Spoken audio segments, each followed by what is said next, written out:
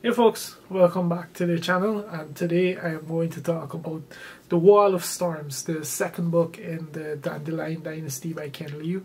And holy crap, this is where things really escalate. So, at the start of this book, we pick up a few years after the events of the Grace of Kings. The conflict between Kunigaru and Matazindu is over and done with, and Emperor Ragni, I wouldn't spoil who Emperor Ragni is, which one of them. He now rules the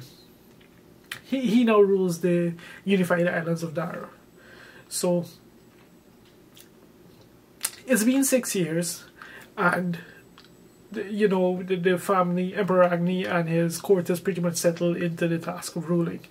Now, given there's a time jump, we meet a fair number of new characters, and even the old characters who we've known to this point, they've grown, they've changed, they've become a little more wiser, a little more practiced in what they do. All that being said, the rule of Emperor Agni is not quite a peaceful one. We have the way in which things played out between Kunigaru and Matazindu did give rise to, it did lead to one of them who was betrayed being held up as kind of this heroic, this kind of martyred figure that the people who are less than happy with Emperor Agni's rule kind of uphold as kind of like a standard, an ideal to look towards. And it's kind of like a blade in the side of Emperor Agni's rule. It's not quite to the point of active rebellion or an active attempt to overthrow his rule, but it is a thorn in his side that will grow if left unchecked. And that's kind of where we are at the start of this book. Now, a few other things do happen in here, like a brilliant young scholar joins the court, and the scholar has radical ideas that are going to change the way things are done, things are handled in the empire so far. It's going to have pretty intense ramifications because the changes are very much going to fly in what's been long-standing tradition, long-standing practice for this society and this culture.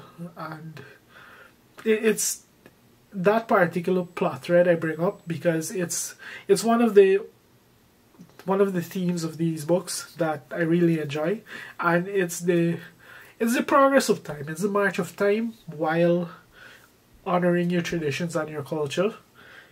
It's there is a tipping point at which point you do have to say, like, just because we've always done things a certain way doesn't mean there's not a better way. And that's kind of what that subplot encapsulates. And of course, everyone with a stake in it has a view based on their personal preferences. Like, the people who stand to lose are obviously vehemently against these changes, and the people with a lot to gain are obviously in support of these changes. That kind of thing. So it always boils down to how can I benefit, right? But yeah, that's kind of the story of the Wall of Storms so far. Before I get to the really good part of this book, which is there is a threat on the horizon that is coming fast, is coming hard, and the islands of Dara are very much unprepared for it. When it comes, things will never be the same.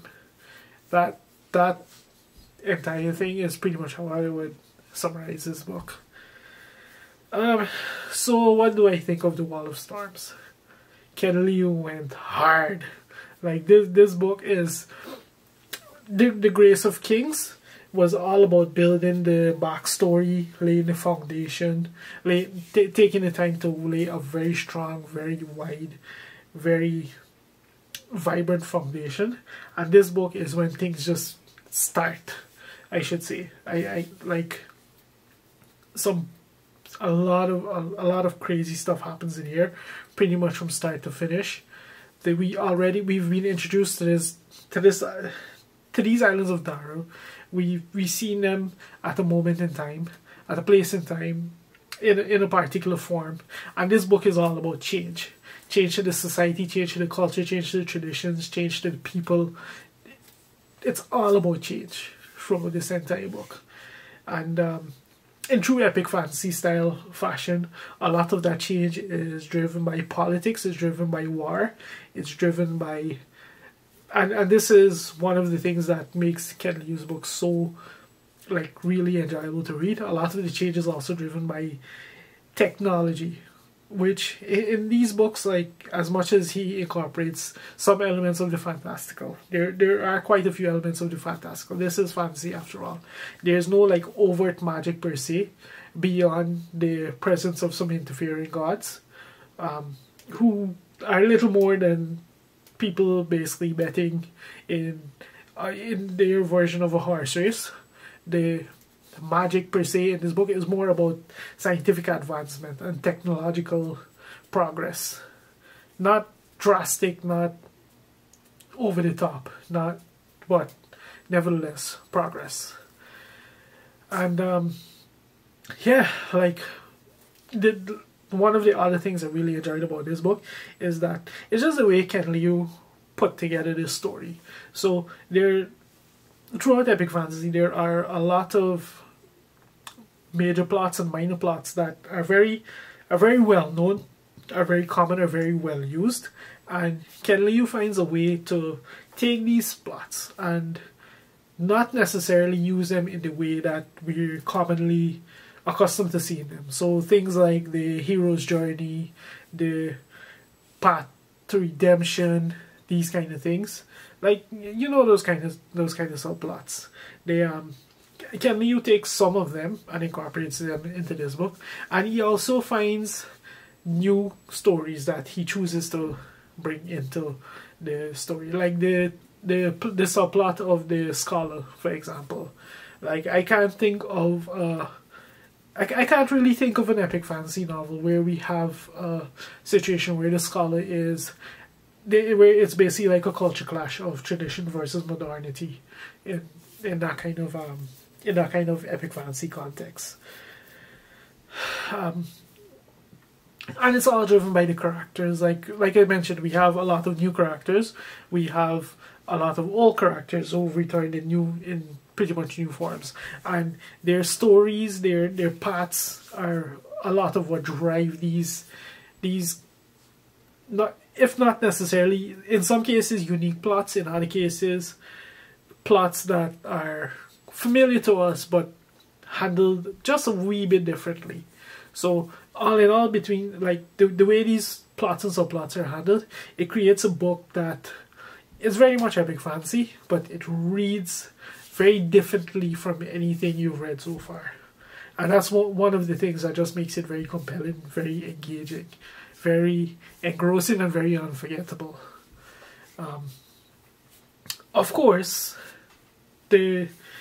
something stitched together on this caliber wouldn't work if we didn't have characters we were heavily invested in to drive things forward, and if we didn't have writing, like a writing style that just works wonders to really glue everything together and to really hook you and to keep you engaged and to keep you just wanting to read more.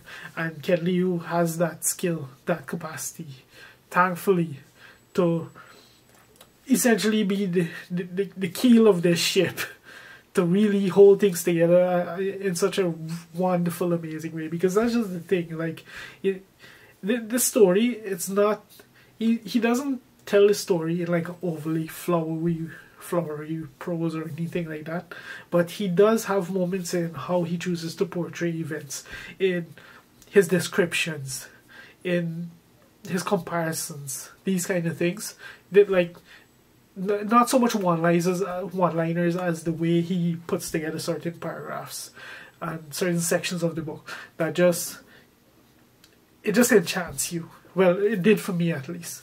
Like, it just absorbed me. I just enjoyed reading how these things are presented to me. So, and then of course we get major changes in the story as a whole.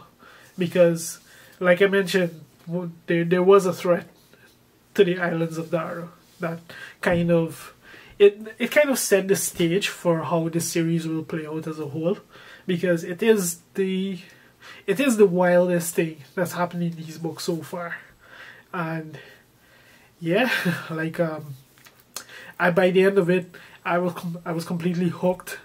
I couldn't wait to dive into the Veiled Throne, which I found out at the time is actually the first half of the final concluding volume that Ken Lee wrote. That was like almost 800,000 words or something like that. No publisher could mass produce it, so they essentially just split the final volume into 2 books. So that should be interesting. And yeah, like a lot of people have said, you know, The Grace of Kings, they've taken a little while to get into it. These books are a massive investment, so I'm hesitant to say wait until to do the standard epic fantasy fan thing and be like, oh, it only gets good at book X. I'm hesitant to say, oh, you need to read the first 2 books to really get engaged into it. But if you liked The Grace of Kings enough, whatever your issues with it, if you liked it enough to think you may want to give this book a shot, you definitely should, because it feels like this book sets the stage for what the series as a whole will be. And it's a much more strong, it's much more compelling, it's a much more action-packed, it's a much more intense book than The Grace of Kings. The Grace of Kings, now having read The Wall of Storms, The Grace of Kings almost feels like 800 pages of just setting the stage, of building the history and setting the stage for the story that's really that's at the core of this series. Like, it's a very strong book 2, and it's not often that you see a book 2 launch the overarching plot of a series. Oftentimes it's more like the lag in the middle of the series where people try to deal with the ramifications of book 1 while setting the stage for book 2. No, that's not the case here. Like, this book feels like it launches everything, and I can't wait to see where it goes from here. So, massive enjoyment out of this, needless to be said. And yeah, I'm not going to waste any more time talking about this because I've already spent quite a bit. I'm a fan. I'm a huge fan. I get the hype. Shockingly, this is one case where I'll say that this series is not overhyped. Like, it deserves, I get why it's so beloved. It definitely deserves that love. If you're considering picking up this series, you absolutely should. And if you're a fan of epic fantasy, you do not want to miss this. Like, I'll wait to read the other 2 books to say it for a fact, but I do get the sense that this is going to go down as a classic of the genre, that it's going to be one of those series that people will try very hard to imitate, but they're not going to be able to. It's very unique in how it approaches things. It's very creative. And yeah, if you've made it this far into the video, thank you very much for watching, and I'll see you next time.